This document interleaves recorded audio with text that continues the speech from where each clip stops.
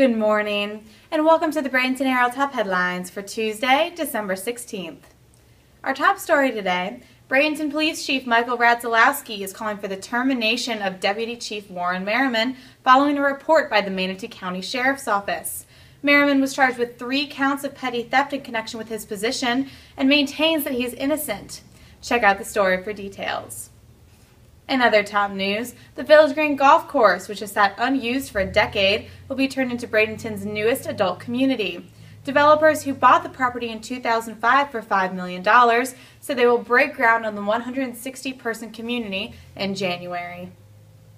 Manatee County Animal Services needs a new shelter, better staffing, more inspections, a veterinarian, and changes to agreements with local rescue groups, according to a report released on Monday. The report says there are serious deficiencies in the existing shelter, particularly in overcrowding. Animal Services Interim Chief Bill Hutchinson said the report nailed the major issues. I'm Kate Irby for the Bradenton Herald and Bradenton.com.